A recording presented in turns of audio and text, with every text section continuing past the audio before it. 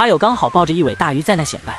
阿浩真重，肯定过10斤了。真是稀奇啊！我都有近10年没看着这么大的斗昌了。要不晚上就把它给干了。林浩看到这么大的鱼，第一想法就是味道铁定不差。不行，还是挑2条小的吧。我刚刚看到有2条挂网不新鲜了。能反驳他的自然只有老猫。阿浩，那2条加一起也有10斤了，够咱吃的。阿斯也跟着劝，在他看来，自己的胃没那么金贵，怕吃那尾大的不好消化。说到底，还是舍不得。这也就是跟着阿浩出海，要是跟着自己家老爹出海，就算捕这么多斗昌，也不定能吃到1条，拿点不值钱的小杂鱼对付一口就完。那个阿浩，你在掌舵呢？老猫怕他坚持要吃大的，赶忙提醒一句，话里的意思就是你快点滚回舵室去，别只想着吃。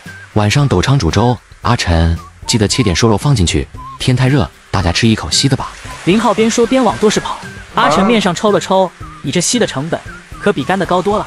到了舵室的林浩怎么想怎么不对，好像自己漏了什么，片刻一拍额头，拿起喇叭喊道：阿晨，晚上不吃斗昌了，吃白鲳，挑几条大的。要说喜好，林浩还是更喜欢白鲳的口感，纯论价值斗昌更贵，但在他看来还是白鲳更鲜嫩。将剩下的半罐啤酒一口喝了，再度擦了一把脸，会不会喝醉？这鬼天气，啤酒进度没半小时就化成了汗液，就连尿都变少了。看了眼 GPS， 确认方位没错，他开始缓缓的提速，网没有再下海里，现在可以全速往大哥那里赶了。拖网时的船速在3至5节，不拖网巡航的速度在14节左右。如果不计成本全力跑，能到16节，再快也不可能了。傍晚7点多钟，太阳也将落山。很有趣的是，西边的太阳清晰可见，但正中的天空呈现灰蒙蒙的样子，云层开始加叠变厚。这一网全是大鱼，杂货也不算多，所以分拣得很快，不到8点就结束了战斗。看到了大哥的船，也看到了边上的小岛，突然心头的安全感就升了起来。这是一种很奇怪的心理，缓缓地靠了过去。当2艘船的缆绳相互拴在一起时，老猫也同样松了口气。林平和柱子第一时间跳到了他们的船上，不等老猫开口问，林平就迫不及待道：猫哥，这天气太反常了，看着像是有大暴雨，但愿不要打雷吧。林浩缓缓摇头，等着老天来裁决，这样太被动。想了想道：人员活动不能出现在船头和船尾，只能在中间甲板，也就是舵室附近。只要保证不直接被闪电击中，就算闪电击中船部，通过避雷设备也能把电导入大海，对我们的伤害有限。关闭掉所有的无线电设备，天气没变好之前千万不要打开。犹豫了一下，他又补充道：关闭所有的电路吧，发电机也停了。如今也只能这样了，他们在海上根本没办法做更多的应急避雷方案。要说人员还是待在舱柜里更安全，但这么热的天都塞进舱柜里，别没被雷击，到时再被闷坏了。这大半夜的关电路是不是太危险了？林平觉得有些不妥。没事，我们就在岛边上，船只不动，不会有危险的。守夜的人拿着手电筒。老猫颇为赞成林浩的决定，几人的面上都带着前所未有的慎重之色。真要是暴雨雷电的天气，那他们可就危险了。妈的，这天气预报一点都不准。林平没忍住，还是骂了一句：强对流天气本就很难预测，海上一会晴一会雨也太正常了。林浩说完便让大家各自散开，按照自己的方案来做。阿和，搬几箱啤酒去大哥他们那一船。然后又对着众人道：大家活动的区域就在这一块，不准去船头船尾，连栏杆边上都不准靠近。要是真的有雷暴天气，最好连动也别动，拉尿也给我拉在裤子里。见他说的严肃，大家也没了之前玩笑的心情，个个面色慎重的答应。阿晨又搬了1箱啤酒放甲板上，大家坐成一小圈，边喝边聊着。林浩则侧卧在一边，还好甲板傍晚刚冲洗过，这一会倒是不热。刚开始大家聊得还挺热闹，渐渐的也都没了声音。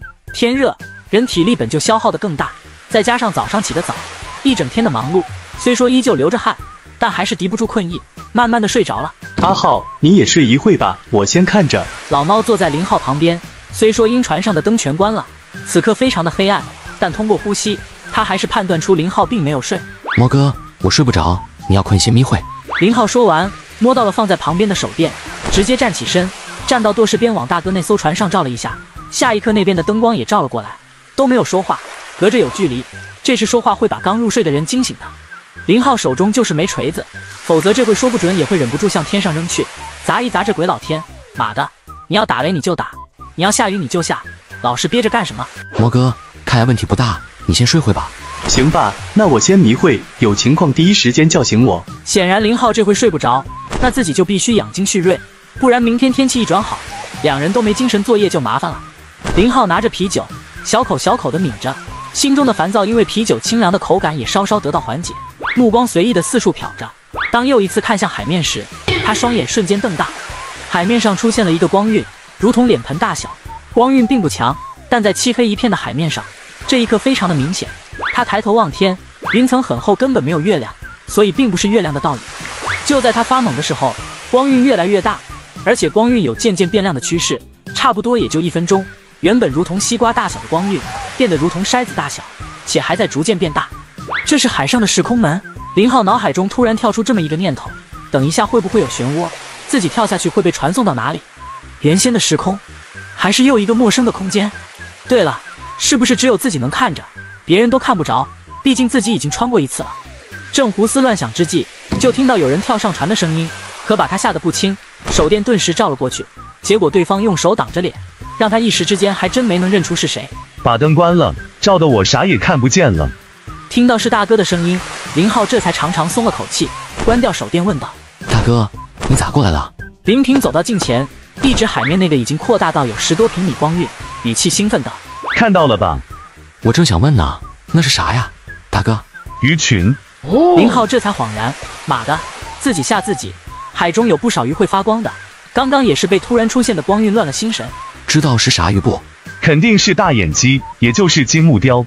金目鲷早先林浩捕过，其生存的水深一般在150米左右，但还是第一次看到它们发光。这类鱼常期待在深水，为了便于捕食，所以就进化出如同灯泡一样的大眼睛。至于此时为何会上游，极有可能是气压的变化，海水中含氧量的不足，导致这些家伙也觉得有些闷，所以上浮来换气。至于是不是这情况，连林平也说不清楚。阿浩，拖一网吧。林平见光晕已经扩得非常大，显然这个鱼群不小，说不准一网下去就是上万斤的鱼货，这样的情况太少见了，不搞一下真不甘心。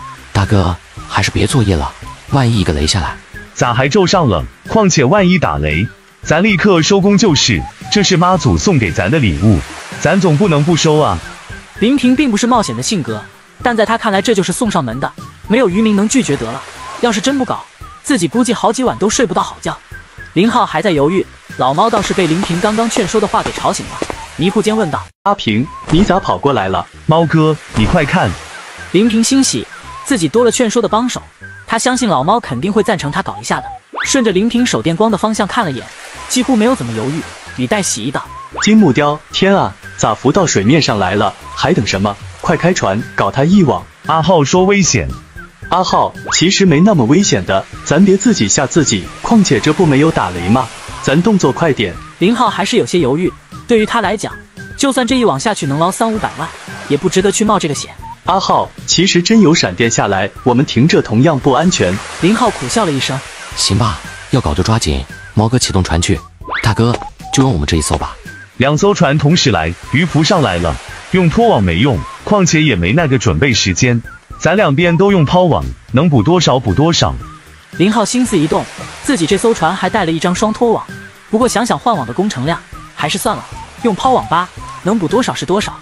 随着船上发动机响起，灯光全部亮起，大家也纷纷醒了。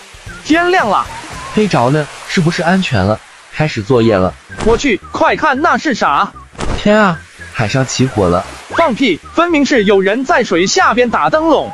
你才扯呢，快问问阿浩哥。阿和跟阿晨两人拌嘴的功夫，林浩已经进舱将手抛网拿了出来，整理一番站在了船头的位置。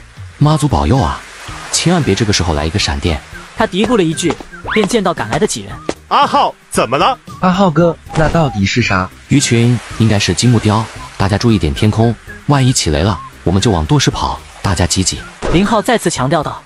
船已经缓缓向光晕的地方靠过去，离得本就很近。不过片刻，林浩还是觉得船头撒网不行，万一一网货太多，还得好几个人拖。既然已经开了船，电路系统全部工作，那就不介意再将吊机也打开。让阿和去跟老猫说了一声，让船顺着光晕的边缘多开一段，扳尾对着光晕的地方。随着船的靠近，光晕非但没有消失，而且越来越亮，真像是太阳落在了水里。此刻大哥那艘船则行到了光晕的对面，那艘船站在船尾持网的是柱子，两边几乎同时将网抛入水中。时间不用等久，差不多半分钟就能收网，鱼就在上层。老猫关了引擎后，赶忙走过来提醒。林浩听到之后，随即开始拉绳收网。快挂到钓机上，猫哥启动钓机，这一网挺重的。这个网都是系统买的，当时就买的最大规格，长度近6米，摊开的面积能达到15米左右。这么深的水域，自然没法等到网沉底。林浩已经发力，一个人开始收网了，挺重的，即使是他现在的身体拉着都有些吃力。等到网快出水后，他想了想，还是将网挂到了一道近前的钓机上，不能表现得太逆天，这样会没有朋友的。网上来了，鼓鼓囊囊的，因为抛网的设计问题，所以在钓机往上钓时，还不时有漏网之鱼掉入海面，看得阿友哇哇大叫，这掉下去的可都是钱啊！快点整理网，接着拉第2网。船基本算是停了，所以老猫也没耗在舵室，也来到船尾帮忙。林浩在阿和的帮助下，先将网从钓机上取下来，牵绳的拉力减轻，阿成跟阿友就开始抖网。随着这一抖，鱼尽数落到了甲板上。哈哈，真是金木雕，这鱼好！阿友兴奋的大叫。片刻网清理完，老猫看着甲板上的一小堆鱼货，兴奋的道：“还不错，有个400-500斤，抓紧再抛第2网。”说完，又抬头看了眼对面的船，对面船的灯光全开，又隔得不远，所以大概情况还是能看清的。柱子这一网也不错，估计也有400来斤。别小看抛网，这玩意虽说没有拖网那么变态，但操作很方便，10多分钟就能起一网。要是鱼的密集度高，这样的效率，拖网还不定能比得了。60-71斤，2条船的第1网加一起近1000斤，等于说就是5-6万块呢。阿浩，不行，我来。老猫见林浩又开始往上拖网，赶忙上前帮忙。还行，我再甩2网。水层的光晕并没有2网下去而消失，相反，还有越变越大的趋势。鱼种比较单一，个头也都差不多，所以压根不用分拣，直接扔进筐里，然后第一时间入库就行。就这第1网的鱼货还没清理干净，第2网就上来了。这一网林浩让网沉得更久一些，所以上来后明显感觉拉力更强，说明网中的鱼货也变多了。这样捡太慢，把筐子拼到一起，直接把网中的鱼抖进筐里。林浩将网绳挂到钓机上，对着猫哥说道。阿成跟阿和2人快速地搬来一摞筐子，然后一个个散开拼成一个圆。老猫操作着钓机，将网吊到筐子的上方，接着又来帮林浩解网。没办法，这种网的设计，如果在钓机上，因为牵绳的拉力，网底会一直呈现闭合的状态，只能是将网绳从钓机解下，让其放松，才能将鱼抖下来。乖乖，这一网更多，怕不有600斤了。阿晨，先去药箱拿藿香正气水，大家一人先灌1瓶，然后再搬箱啤酒过来。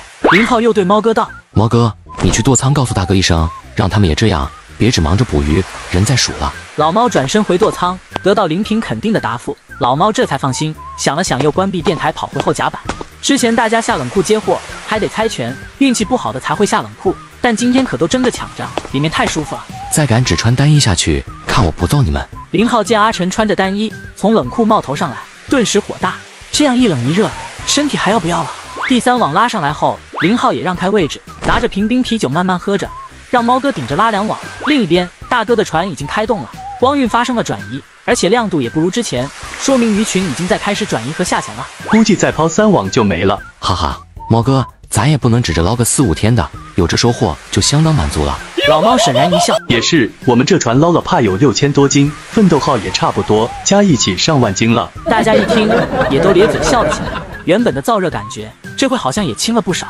正如老猫所说，其实第3网时光晕已经微不可见了，拉上来也就几10斤鱼货，打算捞第4网时，光晕彻底消失，不用下网了，鱼不前的深度手抛网够不着了。老猫制止了又带撒网的阿晨，接着又道：“把网洗一下，挂在钓机上晾晾，明天一早干了再收。”这一阵的忙碌已近凌晨3点，都累了吧？大家休息一下吧。老猫赶过去开船，林浩则让大家原地休息。经过刚刚这一番忙，他的心绪也放松了不少，看来被雷击的可能性比较低。不困，就是又热又饿。林浩摸了摸肚子，好像也有点饿。昨晚吃的是粥，虽说里面放了不少鱼，但到底还是没有大米饭扛饿，再加上刚刚3个小时的忙碌，估计也都饿了。那就做点饭，夜里丰收，大家吃点再不会叫。明天一早看天气，咱吃点开工。坐着的阿斯听到要煮饭，赶忙起身开始准备。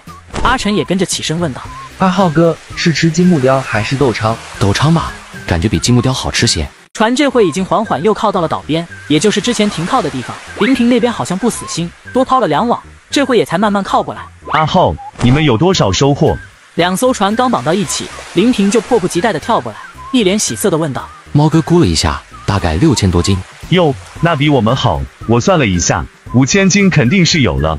可惜鱼下潜了，这个鱼群至少得有5万斤以上，咱连一半都没捕着。林浩哈哈大笑，打了一支烟给大哥。大哥，你就知足吧，谁有我们这么好的运气，停个船休息，还能收获几十万的渔获？也是。林平也跟着笑了起来。不说这个了，大哥，你把你们船的人都叫过来，我们在煮饭，大家都吃一点。行啊。没一会，隔壁船的人纷纷跳了过来，2艘船绑在一起，所以压根不用留看守的人。柱子哥辛苦了。阿浩，你这话真见外。柱子憨厚一笑，接过他的香烟后，赶忙又走到了阿四旁边帮着一起忙。阿浩，真他妈过瘾，乖乖，这就是大海啊，鱼群都是几万斤一起行动的。那是比你在家放黄鳝龙有搞头吧？别人抓一条西华，你还眼馋了半年。林浩可是记得，阿杰这货因为他的一个表叔收到一条10多斤的西华，那是念叨了许久。阿杰果断离开，这天没得聊了。林浩又看向3个新上船的，到底还是陌生，所以3人看到他有些拘束，他主动开口笑问道：“还习惯吧？”“习惯，挺好的。”“那就别拘束，该吃吃，该喝喝，当然该干也得干，咱一起发财。”“阿浩哥，刚刚补上来的鱼值钱不？”问话的是吴病，也就是阿和的表兄弟，他比林浩小2岁，比阿和大1岁。还行，能值个60块左右1斤吧。乖乖，那这3个小时，咱船就捞了30万啊！这钱也太好赚了。你以为谁都有这好运气？这是咱船的海运好赚。没看别人还有卖船的。林浩笑了笑，从这2人的身上，他看到了柱子和阿策。喝点啤酒，凉快，饭菜马上好。大家全部坐在甲板上聊天。林浩其实蛮想下海去游一把，但他怕这帮人有样学样，毕竟还是大夜间，游泳多少有些风险。海上做饭比较简单，鱼直接蒸或者放水炖鱼汤，可没那么多讲究的做法。再就是家里带来的咸菜和卤菜，放在饭头蒸一下就能吃，再用紫菜虾米打个汤就妥。没一会，林平跟老猫一阵嘀咕，居然又拿出来几瓶白酒，闻着自己身上的汗馊味，林浩是一口都喝不下去。他快速的填饱肚子，然后便往甲板上一躺开始睡觉。虽然还是很热，但这一次他很快就睡着了。又一次被热醒，已经是早上6点多。按说这个时候天色已经大亮，然而现在虽说不像之前那么漆黑一片，但还是将亮不亮的样子，且能明显看到云层压得很低。贼老天，他还是忍不住骂了一句：“魔哥，你睡一会吧，船暂时不动了，看看情况。”阿浩，要不把无线电打开，看有没有海事部门发布的消息。老猫说完，将烟头掐灭，就这么原地躺下。几乎刚躺下，呼噜声就响了起来。林浩起身进了舵室，打开无线电台，没有什么信号进来。他又出了舵室，他悄摸的脱的只剩下内裤，然后翻过栏杆，扎进了海里，浑身被海水包裹，这样的感觉太爽了。不过也没泡一会，因为下雨了，他只得上船，取了点淡水随便冲了一下，又换了身衣服。睡觉的众人并没有醒，因为雨滴非常的稀疏，且断断续续的。这个时候他还真盼着老天不要再憋了，索性来个痛快的，一场暴雨，然后天晴，自己好能接着作业。但老天好像就在逗人玩，落个几滴雨之后又停了。随着时间来到7点，大家也陆续的醒了，天空中的能见度倒是加强了不少。阿浩还原地待着。林平再度过来，一脸担忧的道：“原地待着最安全啊，大哥，万一我们开始作业，突然暴雨下来，到时万一 GPS 再受点干扰，我们方向都摸不到了。”林平郁闷的点点头，他也明白是这么个理，但现在不能作业本就燥，再加上闷热的天气，感觉人哪都不舒服。林浩扭头发现阿和跟阿晨趴在栏杆上看着海面，好奇问道：“你俩在看什么？”“哥，快看，好多小鱼浮上来了。”昨天分拣那么多小鱼，还有点心理阴影，所以听到是小鱼，林浩连看都不想看。倒是林平走到了船边，看了一眼，哟，还真不少，不过都是不值钱的提鱼，捞着不够功夫钱。这话从林平嘴里所出，就知道这鱼得有多不值钱了。提鱼有很多种，好的品种现在能卖到2块左右，但很多也就几毛钱1斤。几人的动静也把老猫吵醒了，看了一眼海面的小鱼，他显然也没兴趣去捞。林浩的目光先看的是天，接着移向远处的海面，正想收回目光，下一刻海面上突然有一尾大鱼跳出水面，他还在分辨跳水的是什么鱼，下一刻又是一尾，紧接着越来越多，就像是煮沸的水一样。什么东东？咋今天怪事这么多？林浩跑回舵室，林浩跑到舵室外顶上，这里更高些，能看得更清楚。望远镜里看到的一幕让他直接震惊在了当场。林浩通过望远镜看着海面，只见入眼所见，海面上全是鱼，近处还能看到密密麻麻的鱼头浮在海面上，远处就看不清了，只能看到鱼在跳水，几乎没有停下过。曾经的林浩生活在内陆，老家也是农村的，看到过家塘养鱼，往往清早气压低的时候，也能看到满塘的鱼上浮，露出一个头，嘴巴开合呼吸着，但在海里还是第一次。更关键的是，太多了呀！如果是鱼生活在海水里，那么这一块就像是海水生活在鱼当中一般，入眼全是。阿浩，你看什么？老猫走了过来，林浩愣了片刻，不知道该怎么形容，索性将望远镜递给了老猫。老猫疑惑的接过，刚开始还不咋的，紧接着就浑身一震，石化在当场。林浩看不清他的表情，但通过他渐渐张大的嘴也明白，这回他应该和自己一样吃惊。猫哥，你出海这么多年，见过这情况没？老猫感觉声音有点远，好半天才反应过来，有人在和自己说话，赶忙摇头。没有，从来没有，这他妈的太神奇了。因为气压的问题，有可能。除了这个，老猫也想不出因为什么。回答之后，他又赶忙拿起望远镜，眼前的这一幕太震撼人了。昨夜的光晕虽说少见，但他知道那是金目雕导致，以前也见过一两回，特别是跟大船跑远海时，夜间时常会出现。但现在这情况，他估计说出去都没有人相信，因为若是气压低于上浮也就罢了，关键是这密度啊，他从来没想过，在一小片的水域中会有如此多的鱼。天啊！老猫这一刻似乎有一种感觉，是不是整个大海的鱼这回都集中到了这一块来？猫哥，看清是啥鱼了没？看不清，光线偏暗，看着倒不像是海鲢鱼。在海上喜欢跳水的鱼不少，海鲢鱼和乌头是其中的翘楚，偶尔行船时都会有鱼主动的跳到船上，但这两种鱼都很便宜，乌头还勉强，海鲢鱼村子里压根就没人吃。你俩在看什么？林平见两人在舷梯上发呆，也走了过来。老猫的动作与之前林浩一样，把望远镜递了过来。又看到什么了？林平按过望远镜，还嘀咕了一句。不过片刻，他全身很明显的晃动一下，然后就静止了。差不多半分钟，他猛地放下望远镜，双眼带光，面上带着强烈的喜意。鱼，满海都是鱼，快，我们搞一网，快！天啊，要发财了！林浩和老猫一怔，这才反应过来，对啊，满海都是鱼，自己还在这发什么呆？补上来都是钱啊，还要去猜是啥鱼？搞一网不就知道了吗？这里水深多少？80多米，没用的，我们是得拖网，鱼都在上层，还是只能用抛网。林平摇了摇头，这就打算回自己的船，结果刚动的身体被林浩一把拉住。大哥，船上有一张双拖网。好的，我们就2船双拖。